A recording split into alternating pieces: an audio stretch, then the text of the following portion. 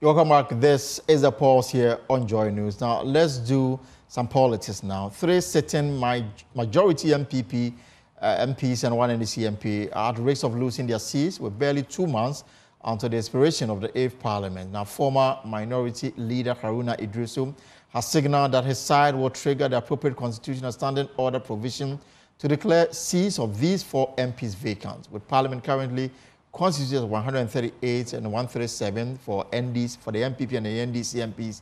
This will mean the NDC will become the majority should they succeed in this effort. Listen to Haruna Idrisu make the point at a campaign rally.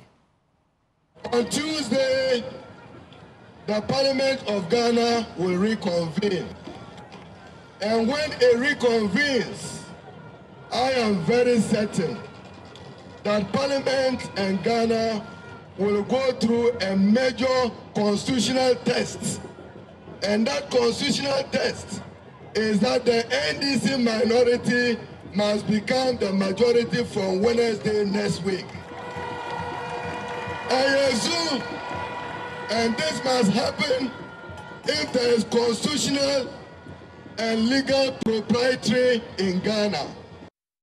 Because any nuanced interpretation of Article 97 provides that if a member of Parliament on a political party ticket like MPP defects and fails to be independent, that MP ceases to be member of Parliament. And if an independent member of Parliament, by virtue of the provision of Article 97, subclause G, an independent joins a political party, that independent loses constitutional recognition and does not belong to Parliament. And even if an NDC candidate, MP, defects to become an independent, he ceases to be a member of Parliament. Therefore, we will invoke the Speaker's proper and true interpretation of Article 97 by our standing order.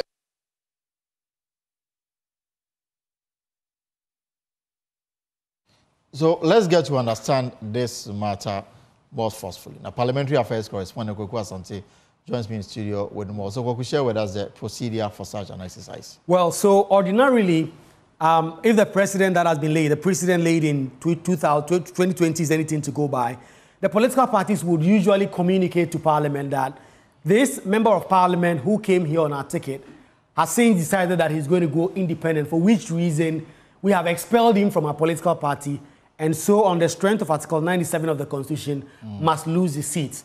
It appears the NPP may not be willing to do so. It is obvious that 3 of their own colleagues are going independent. But it may be obvious that they are not going to do so because it will affect their numbers. And that is why the NDC is saying that they are going to do so. And given that this is a constitutional matter and also a standing orders matter, any member of Parliament for that matter can rise on the floor and raise a matter either by motion or whatever procedure that person may adopt and communicate to the Speaker that these persons are flouting the specifics of this constitutional provision, for which reason he or she believes that these persons should not continue to hold on to their seat. So what we expect tomorrow, Haruna Idrisu or the minority leader or any other person so appointed to do so will do, is that a motion of a sort will be moved on the floor, specifically calling the name of these persons with evidence that they have successfully filed with the Electoral Commission to either contest as independent candidates or either the independent candidate who is now contesting as a member on the NPP side, for which reason they will invite the Speaker of Parliament, Aban Bagben, to make a ruling. If the Speaker of Parliament makes a favorable ruling, then that will mean the Speaker of Parliament will consequently declare these 4 seats as vacant because of the specifics. And the names of these persons, right. Peter Yaokwachiaka is currently the NDC MP for Memphis Central. He lost in his bid to return to Parliament in the NDC primaries. He lost to Madam Joanna Kujo. And in fact, that election was challenged in court. And given that the time for the race for the Electoral Commission to get the nomination was closed, the NDC decided to annul the election and rerun it again. They did it again, and he lost to Madam Joanna Kujo, for which reason we understand he's peeved and going for independent. Then there is a second Deputy Speaker, Andrew Amakwesiama, who in 2020 was a sitting MPP MP, lost his parliamentary primaries as well and decided to go independent, for which reason he was expelled at the time.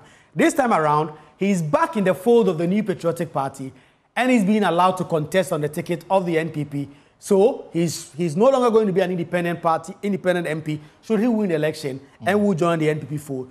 Then there is Cynthia Morrison, MP for Aguna West, who is also a former gender minister, currently sitting MP for the NPP, who also, just like all the other persons, lost her parliamentary primaries, peeved about a few issues, and for instance, I decided to go on for independent. There are issues with her candidature, right. Because as we speak, there's part of it in court. Yes, a court has ordered that she cannot hold herself out as a parliamentary candidate because the claim of the person who went to court was that she does not come from that constituency. Yes. And so that issue is still pending and she's taking the matter on. And then there is the MP for Sum, Kojo Asante, who also lost the parliamentary primaries and has decided to go independent. And so of these four persons, if these processes are triggered in the House, their seats may be declared vacant by the Speaker of Parliament and they will lose it. Final question before I bring in Justice Abdullahi, a constitutional lawyer. I remember that before the 2020 elections, when the current Deputy Speaker of Parliament signaled his intention to go independent, the MPP reported the matter to the Speaker then, Aaron Michael Quaye, yes. And then the seat was declared vacant. But it was declared vacant at the time that the party we were just heading towards the election. You say that there's been a precedent. Yes, so that precedent has been there. Only that this time around, this is much more, it's almost like 2 months to the entire 8th Parliament being dissolved.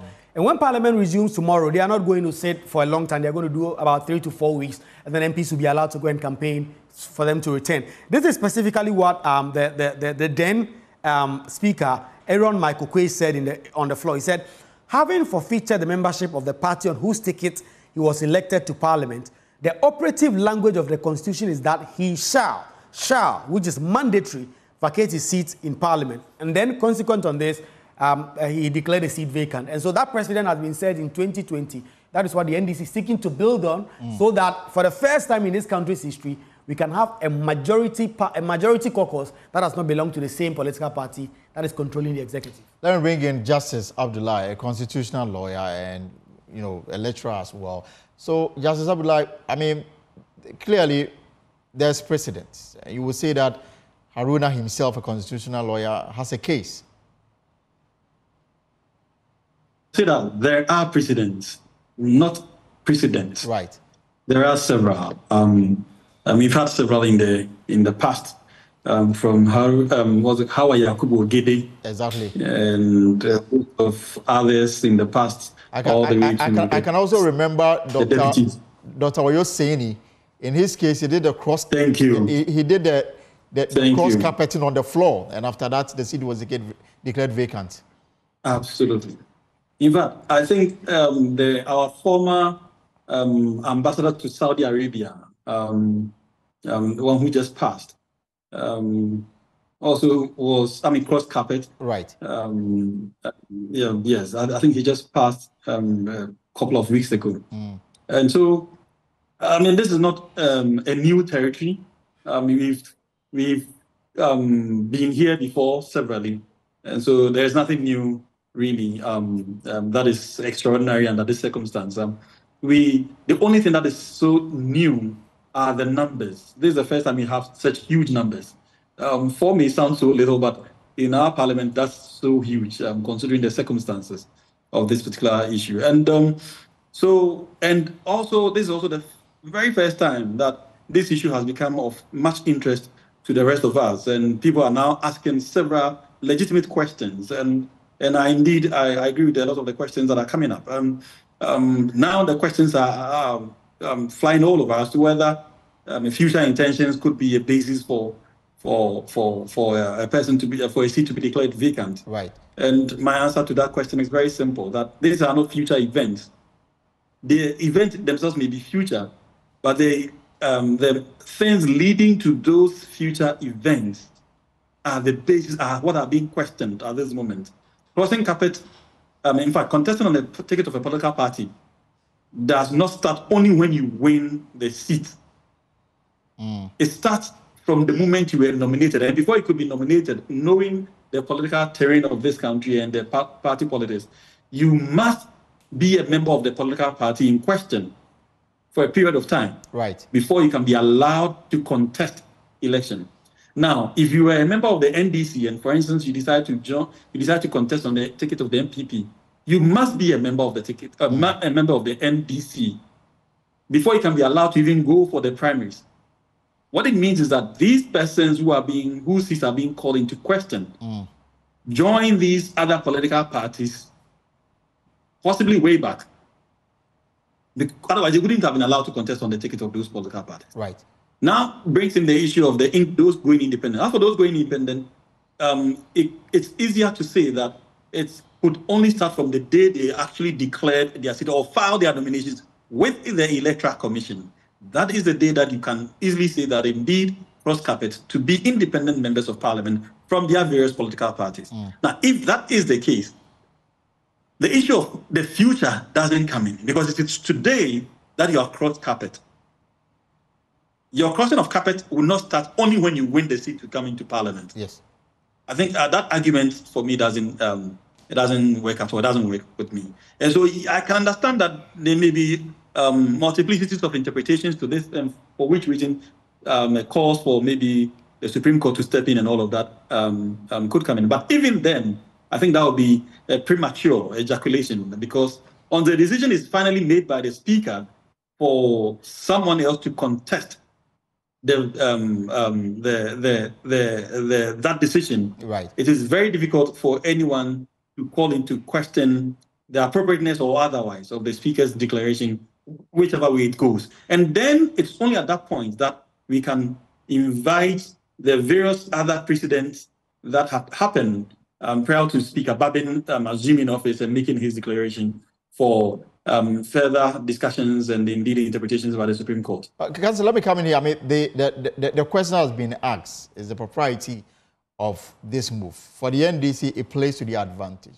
Perhaps the reason why the MPP is not taking steps to report their own members to the Speaker for the seats to be declared vacant is the numbers in Parliament. So clearly, if the MPP had more numbers, they would have taken this action as a sort of punishment for these MPs that have gone, rogue, if you like. However, they don't have the luxury of numbers to now play the hard line. So that's how come they will keep quiet. Now, what I'm picking is that if the minority is successful with their motion, they may go to court and change the Speaker's ruling. And maybe the matter will go to the Supreme Court. By that time, the life of this Parliament would have even come to an end. That's correct. But that would still be a very good precedent if the NPP indeed goes to court, because whatever interpretation that would come out from the Supreme Court would not only be a learning curve for all of us for today, but it would also help us in our future decision making. And I think because it is a nation building and a constitutional build-up, I think it is better for us to have some of these declarations going forward so that it guides us into the future. And so this Parliament may not benefit from whatever opinion that is a possible Supreme Court decision may bring, but future decisions of Parliament would be very it would be very helpful for such a future speaker and indeed the whole nation to learn from whatever interpretation that would emanate eventually from the Supreme Court. And I would urge anyone really to pursue that, whatever decision that comes out. Whatever decision, I would urge anyone, whether MPP or NDC. But I do understand the political aspects of this whole discussion. When the Deputy Speaker crossed carpet, it took a political party to write to the Speaker then, Speaker Quay, to invoke his authority to remove and expel that member of Parliament from office. But today, everybody is silent about it because, of course, the numbers do not help us in doing and taking such drastic decisions. But the point is, we are here, the crossroads. We need to take this decision. It may not be too good because really we have barely 3 months for the present government to be out of office, and so it may not have a significant blow to the NDC, to the MPP. But of course, it gives them some bragging rights, and they probably may be able to take certain decisions, particularly when you have crucial decisions to be made going into a possible handing over or otherwise. But come what may, there will be a handing over, and we would have to have a decision made as to whether the handing over is going to the NDC or to a future MPP government. There will still have to be some decisions that will have to be taken. And last-minute decisions in this country are quite dangerous. And absolutely. So, beyond the bragging rights, it is important that we have a finality to these whole discussions. And tomorrow is pregnant. So let's keep our fingers crossed and hear what the government brings up. We'll wait for the wording of this motion. Thank you very much, Justice Abdullahi. Abdullahi is a constitutional lawyer and a lecturer with the UPSA. Now, we're going to talk about the environment and Galamsey shortly, but before, there is a breaking story coming in. Early on, I spoke about we're waiting for an official statement from the Ghana Police Service on the accident that took place at East Legon that claimed the lives of 2 individuals. The police administration just updated their social media handles with a statement. The statement reads, the Ghana Police Service has commenced investigations into an accident that occurred on Saturday, 12 October 2024 at East Legon in Accra, leading to the death of 2 persons. Preliminary police investigation indicates that the suspect driver, identified as Salifu Amwako, rammed the vehicle into another vehicle on Zani Ashi Street at East Legon. Both vehicles caught fire and burnt beyond recognition. The suspect driver and other surviving victims are currently receiving medical attention.